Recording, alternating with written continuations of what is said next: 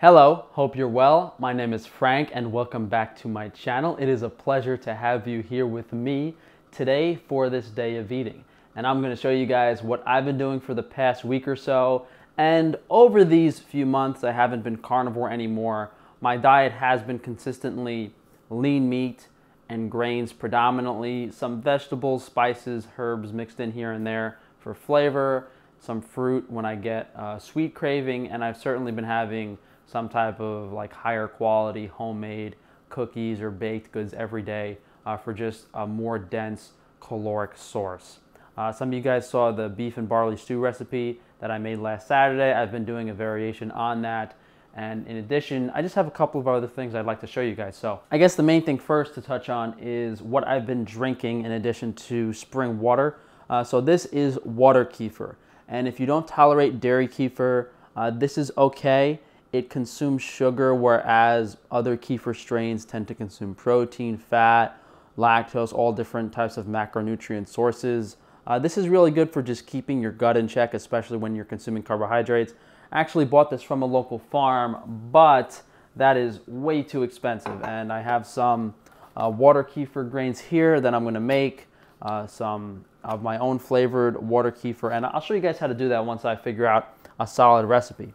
But the main source of calories and nutrition for today is going to be that beef and barley stew. I'm using venison and a couple of different ingredients here today. I'm also going to try using the Instant Pot. I just got this last week. I made some rice in it last night. It's just really easy, real convenient. You know, normally I have to saute and caramelize all these vegetables in a pan, saute and caramelize the meat. I think if I just throw it in here, put it on pressure, it might taste pretty good. Of course, Frankie Boy is still gunning for his Whole Foods sponsorship, which is likely never going to happen, not that I want one. And we do have the cookie batter, the vegan cookies that we made the other day that are in the oven right now. But for now, let's just show you guys the ingredients that are going into this and what I'm having today. I do have a video making kefir, talking about kefir, so definitely check that out if you're a little curious about it.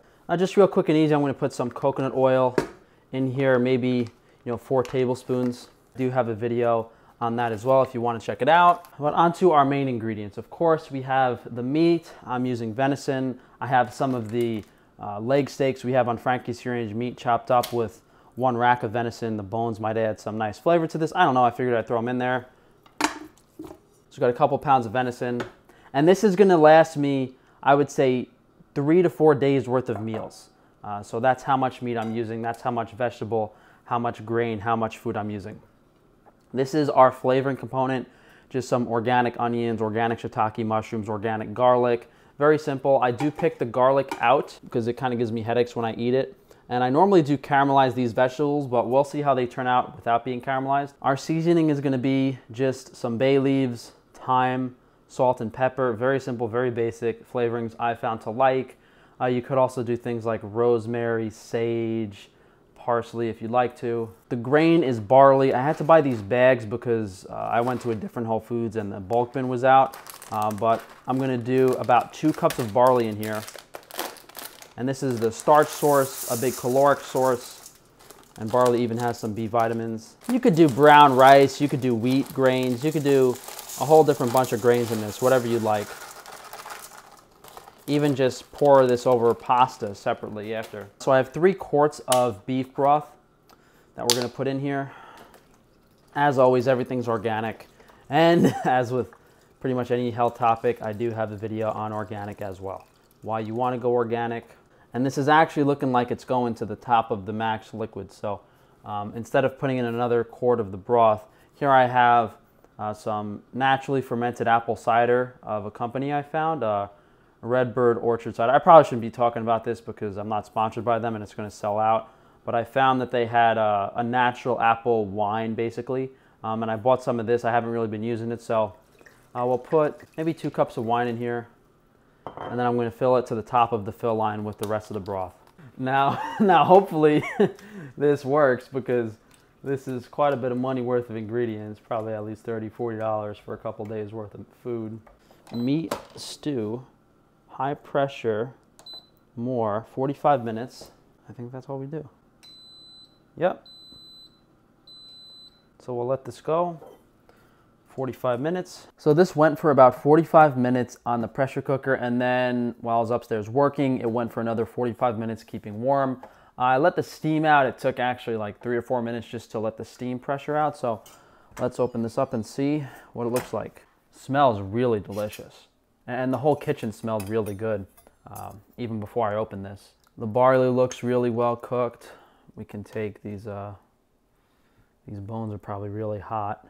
Take the meat off the bones, take the bones out. So I'm gonna take out a couple ladles of the soup for what I think I'll eat in one meal so it can cool off. So I'll let this cool off for an hour or so. I'm in no rush to eat. What I will say is this tastes much, much better the next day. Like literally twice as good the next day. So what I suggest is what I've been doing, that is preparing this a day or two in advance and then consuming it over the course of several days. So it's really just an hour of work max, and I have all of my meals for 3 or 4 days. And I think I'm gonna be doing this moving forward because I'm used to cooking rice, you know, cooking protein every meal. So that's a lot of work compared to just having this nice stew. And this really does taste delicious if you add the proper ingredients to it. And one more thing to consider is this will suck up a lot of the liquid. So although this kind of looks like a soup right now, there's gonna be very little liquid left in this the next day, the day after. In about an hour or so, we'll have our meal of cookies, stew, some water kefir, and I'm gonna take some digestive enzymes with the meal to help break it all down. In regards to this Instant Pot, I'm just gonna let this sit like this for the next few days, as I would normally have a pot on the stovetop just resting. All right, really simple, guys. I got my bowl of stew. I usually have 2 or 3 bowls per meal. That's what satiates me. After the first or second bowl, I'll get up, I'll take my enzymes with some of the kefir, and then I'll finish up another bowl or 2 of stew, and then I'll have my cookies while drinking the kefir. Usually the stew keeps me hydrated because the liquid volume's high, but when I eat the cookies, I get thirsty, so I drink the water kefir. Now, the moment of truth is how good does this taste? And obviously, as I said earlier, it'll taste better in a day or two, but it's definitely better than day 1 in the pot. So this actually is pretty good. Now, the amount of meat in this is, you know, much less than I'm used to on a carnivore diet, but I do feel a lot better, and it's definitely still enough protein to maintain my muscle mass. So that's the first bowl. Let me grab some more soup. Now, even though it seems like, you know, there's a set amount of protein in this, what you end up doing based on your cravings is you'll start picking out some meat, you'll start picking out some barley, and if you make this with, you know, too much or too little of either ingredient, you know, while you're eating it, you'll realize that. From the nutrient profile, we have a ton of B vitamins in the venison and the broth, all of those animal-based minerals. And then with the barley, the mushrooms, the onions, all of the other things we added, we have some plant-based minerals, but mostly with that carbohydrate, with that starch, we're feeding our gut bacteria. You know, we have the fiber for the gut motility. We're giving our body energy. This is really great to keep you warm. All right, so that's the second bowl, so let's go have the vitamins. So we got our third bowl of stew. I have some apple water kefir, and I have about 15 enzyme pills. So this is a mix of several different enzyme supplements.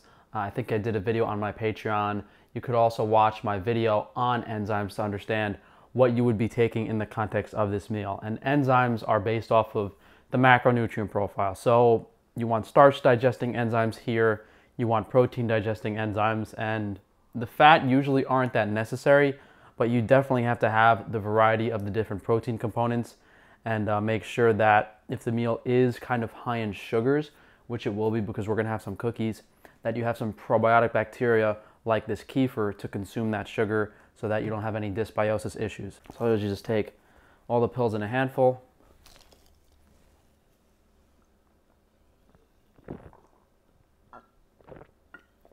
Now this stuff, the way this farm made it, tastes really good. I'll have to mess around with the recipe myself, but it basically tastes like a slightly alcoholic fizzy soda, but there's no real sweetness to it because the kefir grains eat up all the sugar. So we'll finish up this stew. When you don't caramelize those vegetables, a lot more barley flavor comes out. Now, interestingly, I don't really like the barley or the venison that much on their own, but in this stew, it's really delicious. So I'm not really that hungry, but I made these cookies, so I'll have some. Smell really good. Nice and crispy this time. really crispy. I left these in the oven a bit too long. So this is really just concentrated calories, very dense sugar, starch, fat, whereas that stew is pretty voluminous and not nearly as refined and concentrated as the cookie.